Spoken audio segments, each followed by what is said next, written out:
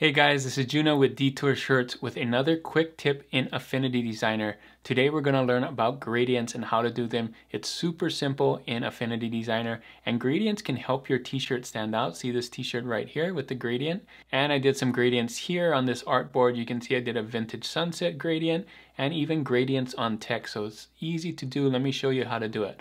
So all you need to do is click the objects that you want to put a gradient on. So you can see each of these are separate objects here on the layer palette.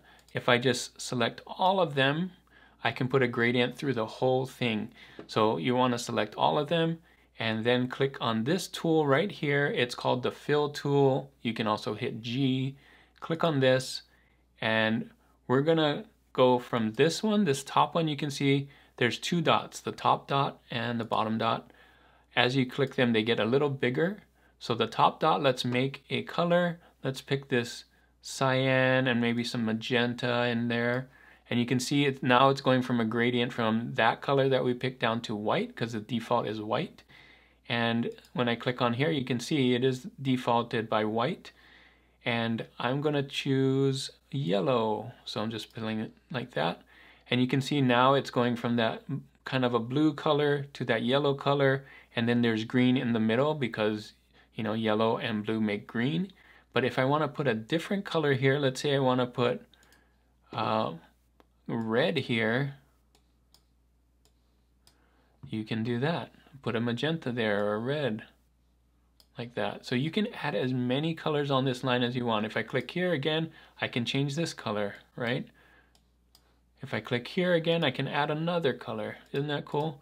So you can add as many as you want. Just be careful not to add too many because then it could look funny. So if you want to remove the color, just click on that dot that you have selected and hit backspace or delete.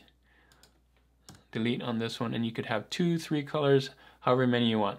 Same thing with the text. So click on the text, drag it like this, and click on the top dot. You can see that one's bigger. Let's make that yellow. And click on this one, let's make that cyan. And we got, let's make this white in the middle. Boom.